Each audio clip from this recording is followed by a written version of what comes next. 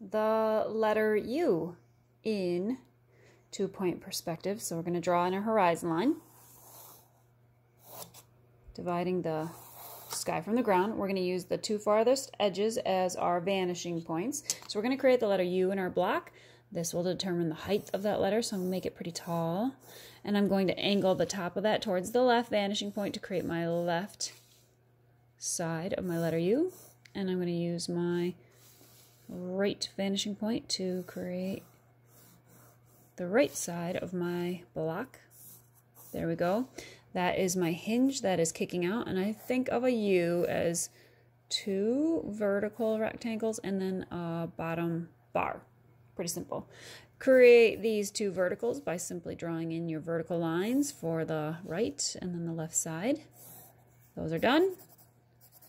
And then this horizontal bar, we're going to use our right vanishing point. We don't have any horizontals. They angle away from us towards the right, so we use the right vanishing point. That is done. And then we need to erase. No Frankenstein letters here, so erase those lines that are dividing it up. And there's no space here, so we got to get rid of this portion right there. And I'm already thinking ahead. When I erase, I create a corner. This corner that has to angle to the left vanishing point. So that's what we're going to do. We're going to check our corners. Well, this line here is this line here. This is our hinge, like a door that's swinging away from us. Top to bottom, we need that entire side. So we can go right in and we can shade that in with a medium value. But now I'm going to put my pencil point on the left vanishing point. I'm going to scan the opposite end of my ruler to see what it runs into. There's a corner. There is, by drawing that in, the side of this. So that's a side. It's simply going to be a medium value. Letter U's are pretty easy because that's all there is to that one.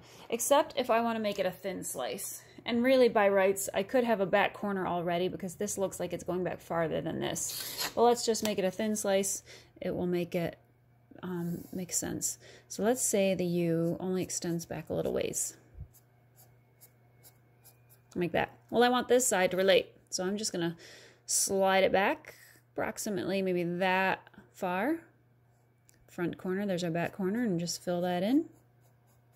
And we would simply erase away the rest of this and the rest of this, and you'd have a thin slice U. And there's the letter U in 2-point perspective. Pretty easy.